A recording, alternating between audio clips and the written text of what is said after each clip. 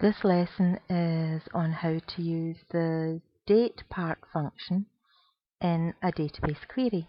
Now, as always, we're going to use our Ace Climbers Holidays database for this set of lessons.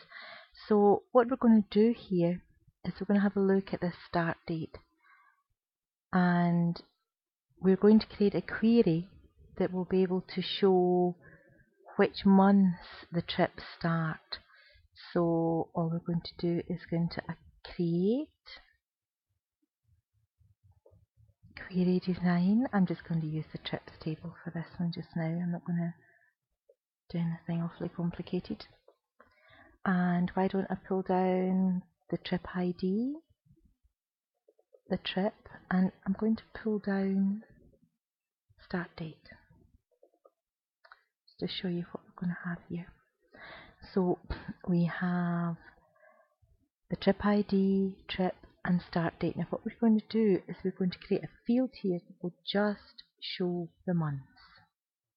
Back into design. I'm going to make this bigger because we're going to write quite a lot here. I want to delete start date, save me typing it in later. So I'm going to create a field title, month, put in my colon, so that's my title created. Then I'm going to use my function, so it's going to be Datepart. I'm going to open up my bracket and I'm going to do months.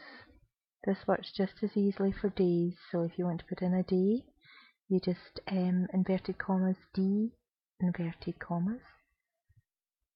Then the second part of the argument, so I'm going to have a comma, and it's going to look up the start date. Now as always, we're going to put this in square brackets. And then I'm going to close my bracket. So we have a title that's identified by the colon here.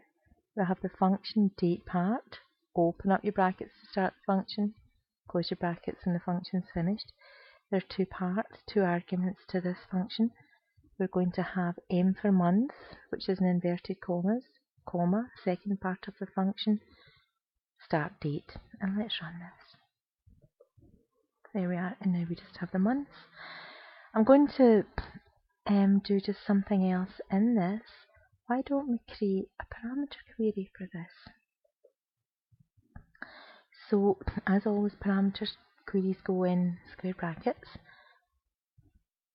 Enter number of month and close my bracket. And now, when I run this, how about see what's going in October? Let's see, OK. There we are. Now for Ace Climbers Holidays, I think this would be a pretty useful query because it would show them exactly what trips are going at what month. And that's that lesson.